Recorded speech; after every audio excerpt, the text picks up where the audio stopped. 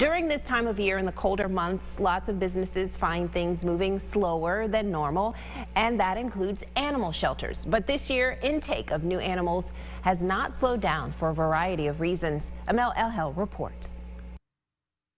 When the pandemic first hit 2 years ago, animal shelters saw an influx of fosters and adoptions. But now that we've adapted to living in a pandemic, shelters aren't seeing the same enthusiasm they did 2 years ago.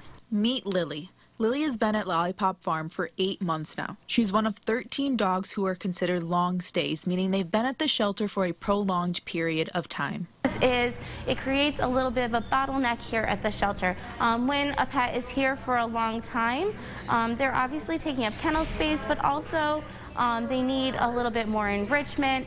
They need help from the staff, and that creates, a little bit of, a stop for the pets that need to come in and find that second chance as well.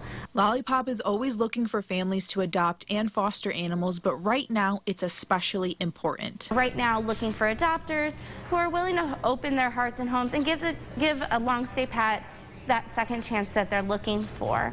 And over at Animal Services for the city of Rochester, they are looking to implement a new type of resource to help keep shelter capacity numbers low and get lost pets back to their owners.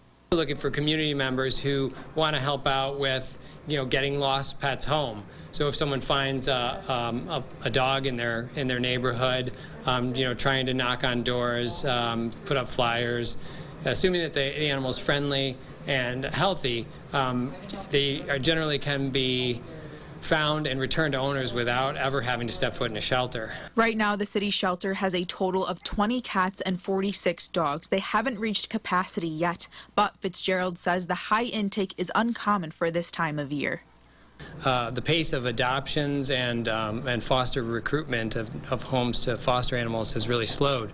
So that's resulted in animals staying here longer, which then ends up sort of stressing us out in terms of capacity. Whether you're looking for a permanent furry friend or maybe just want to help out a local shelter by providing a temporary home for the time being, Fitzgerald says the time to do it is now.